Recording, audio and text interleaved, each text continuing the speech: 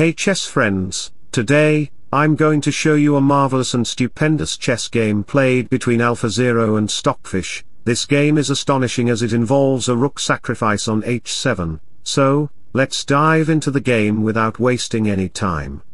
This game isn't a recent match, but it is a classic battle between AlphaZero and Stockfish.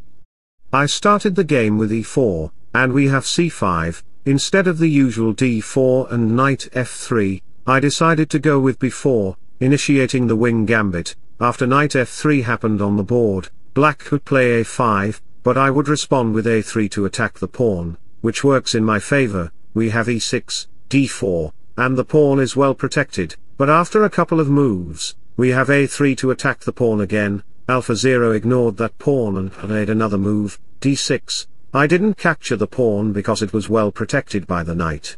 So I played c3, attacking the pawn, and now AlphaZero captured it. This is called the wing gambit that I initiated. After a couple of moves, we have knight c4 followed by knight e3, developing the two knights to do some counterplay on the king side. I played knight d2 to consider f4, and after a5, f4 happened on the board to involve the rook and queen. Eventually, I can consider g4, g5, and after the exchanges on the a6 square for the bishops, we have queen to e2, attacking the rook. That's my strategy. After a few moves, we have d5, the knight moves back to d8, and I played a very cunning move, AlphaZero style, g4. This is a Lamborghini move because my pieces are stuck and passive, so I can respond with g5.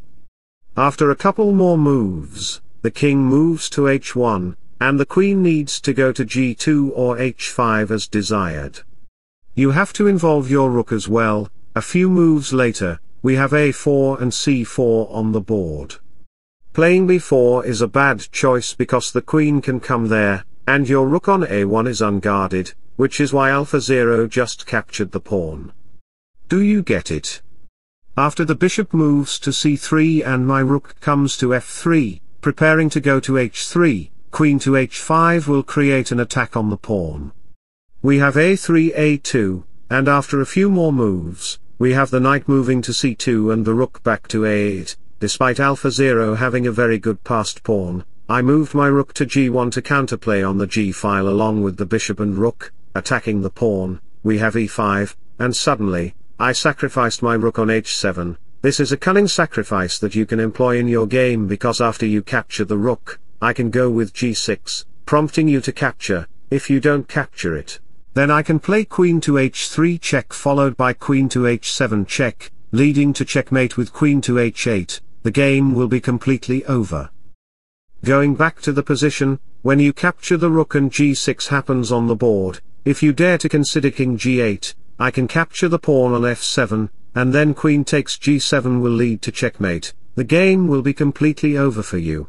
In this position, noticing that the rook sacrifice is poisonous, like if you capture the rook, your body will be poisoned. The knight comes to f8 like a squirrel fighting a snake. As the knight comes to g6 to attack the pawn on f4 for a family fork, we have rook to f1 to protect that pawn. Now, my queen can zigzag to g4 and h5. AlphaZero here played a very surprising move. He promoted his bishop.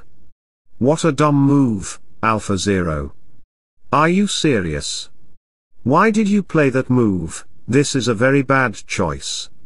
After the capture and rook coming to a3, we have some exchanges on e5, and the knight comes to c2. You can see that queen g4 is coming with the idea of playing queen h5, and you cannot safeguard your rook. Let me show you why. The queen can invade via g4 and attack h5. The knight can also come to e3 followed by knight to f5. In this position, some may consider playing bishop to d6 to create some breathing room for the king, but my queen can easily come to h5, prompting you to move. Then queen takes g6 will arrive with the idea that your pawn on f7 is pinned. The game will be completely over for you. So, let me provide you an amazing quote for you. Never argue with stupid people, they will drag you down to their level and then beat you with experience. Going back to the position, we discovered that you cannot safeguard your rook, which is why we have knight to f4 attacking the pieces. I sacrificed my rook on f4 and captured your rook on a3. In this position, I am attacking the pawn, consequently, bishop takes g7 comes, attacking the queen moves back, and after a few more moves, you can see that I am progressing and advancing my pieces. My pawn reaches the d7 square, opening the diagonal for the queen. After a few moves, we have rook to d3 followed by queen f5, and queen exchanges occurred. You can see that the knight comes to c5, and my knight goes to e6. If you capture the rook, I can capture your rook back, and pawn promotion will be unstoppable. AlphaZero captured the pawn, and after a few more moves, we have more exchanges. I am materially up and completely winning the game, pushing the pawns, and checkmating you on the b7 square. That was a very brilliant and astonishing game. I hope you enjoyed it very much. If so, don't forget to like and subscribe to my channel. Wishing you all the best. Bye bye.